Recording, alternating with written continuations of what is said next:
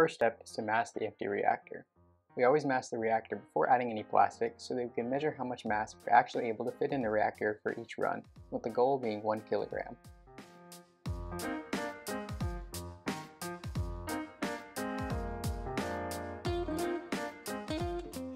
We then load the reactor bed with plastic.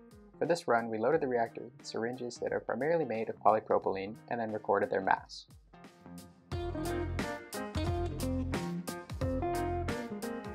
We also added polypropylene pellets to fill the spaces between the syringes and increase the total mass packed. After the reactor is loaded, we mass it again and record the total mass of syringes and polypropylene pellets that fit.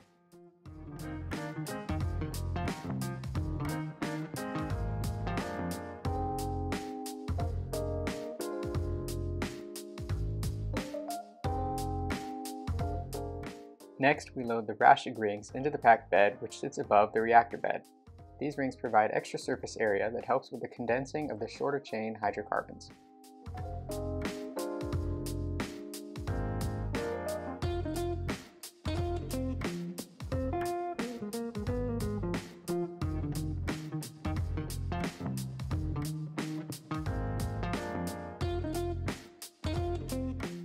After loading the Raschig rings, we place the gasket on top of the packed bed and close it tightly using a torque wrench.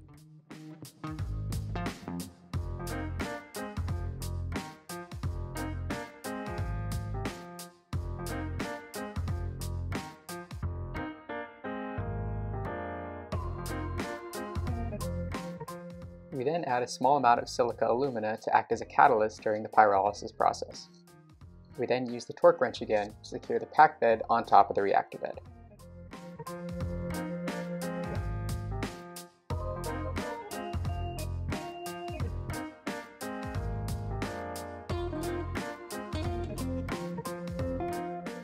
Once secured, we place the reactor on its stand and put a heating plate under the reactor to provide more bottom heating. This reduces the amount of plastic that doesn't get reacted by just the band heaters along the side of the reactor.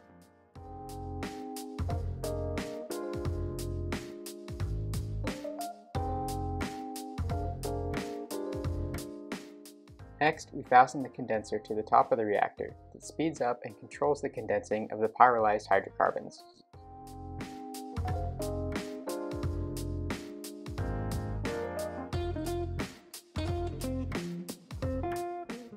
We attach thermocouples connected to a data logger that allows us to monitor the temperature throughout the run.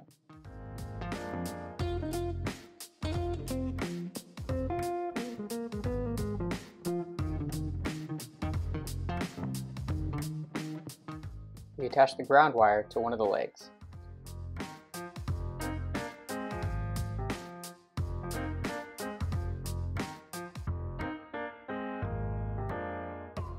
We then connect the data logger to a computer to save the data from the run. Also, we place glass wool around the reactor to improve thermal insulation.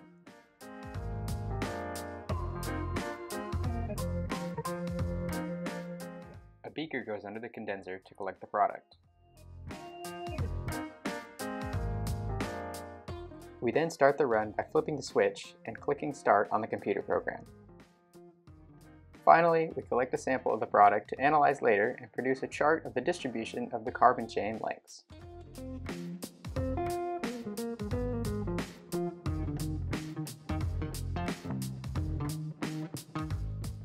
Here you can see a sample of the product as well as the carbon distribution. And these are samples from other runs.